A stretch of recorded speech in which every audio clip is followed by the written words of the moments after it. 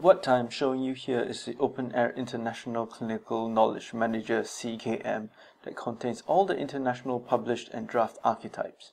You can think of archetypes as little information building blocks, like Lego pieces of data. Here is an example of the blood pressure archetype.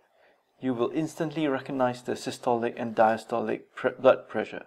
In addition to this, you can also see other associated information such as where the blood pressure was taken. So we essentially have a registry of both the data and what we would traditionally call metadata. The other supporting information is absolutely key for the future use of this data. Something as simple as a blood pressure can become very complex very quickly. Indeed, this archetype was worked on by over 100 contributors internationally. Now, imagine if a programmer had to sit with an individual clinician to come up with all this.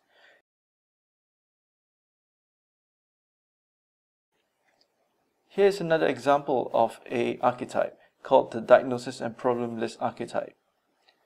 Getting this crucial piece of information right is essential to the exchange of this heavily used piece of information.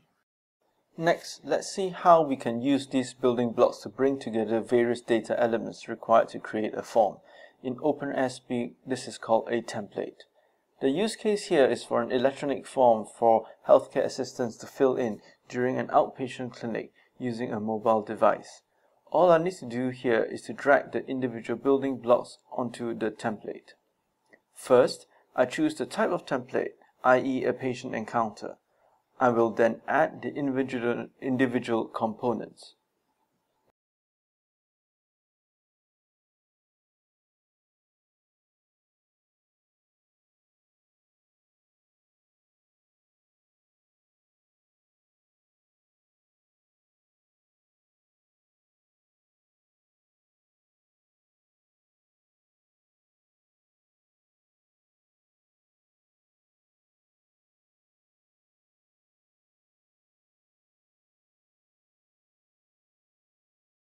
Now, it would be crazy to expect a healthcare assistant to collect all the possible data points in every archetype, so we can switch off those data points that are not required for use in this case.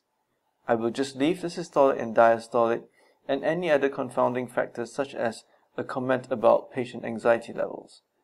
I repeat the same for other data points. Note that until this stage, everything that I have created is not tied to any particular vendor or indeed any underlying database technology. Shown here is a selection of all the different openEHR engines that can instantly use this template that we've just generated to create forms and to store and retrieve information. openEHR is designed from its inception to be an open and freely available specification that is completely vendor independent. Indeed, it is also completely independent of any underlying database technology. It builds on the principle that data models, i.e. the very shape of digital clinical information, should be transparent, open to peer review, and easily shared. These principles are core to the development of clinical knowledge that all clinicians are brought up with. What I am doing now is uploading the template that I have created to an openEHR engine. This is the same openEHR engine that is part of the Code for Health platform that is being endorsed by NHS England. Indeed, it is also the same engine that runs the EHR for the 12 million citizens of Moscow.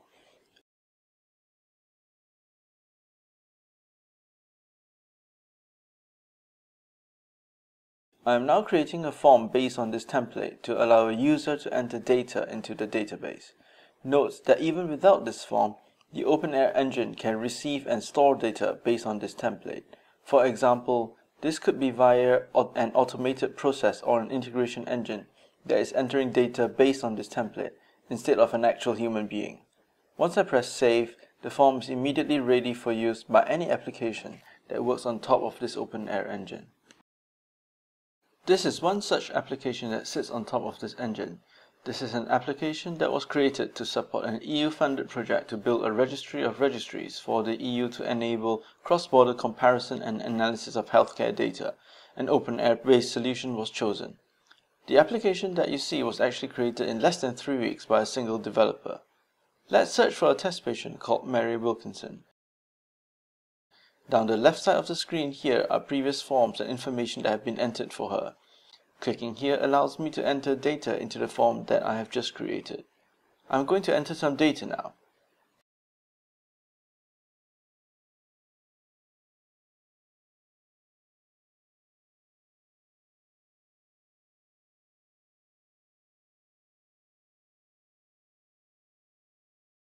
Save it, and that's it.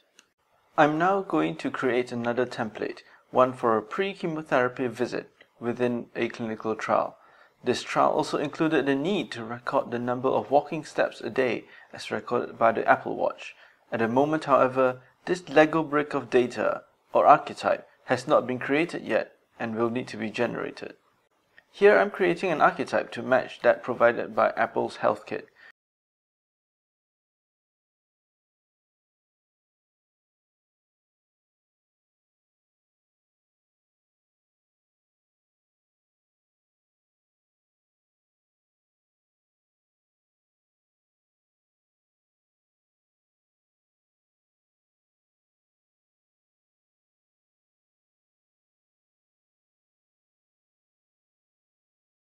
This is now created and available to add to my clinical trial visit template.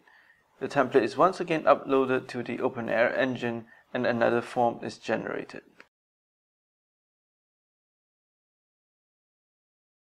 Let's put some information in using this new form for the same patient we used earlier.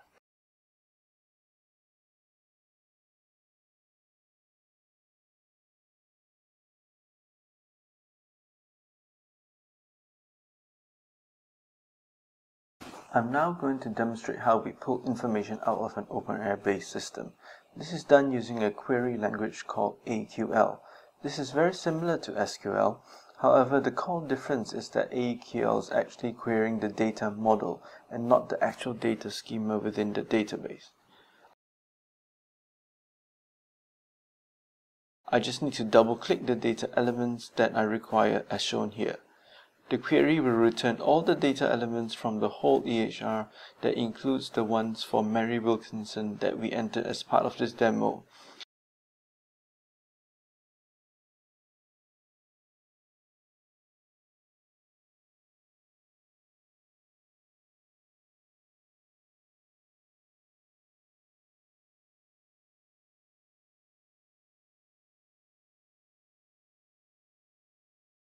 In the data returned, you can see all the information we requested and also the template that was used to enter it.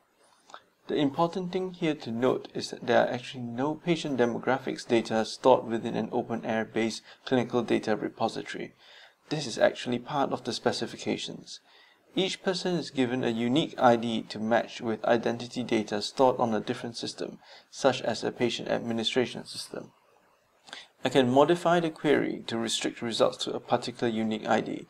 In this case, I know Mary's unique ID and I have added it to the query.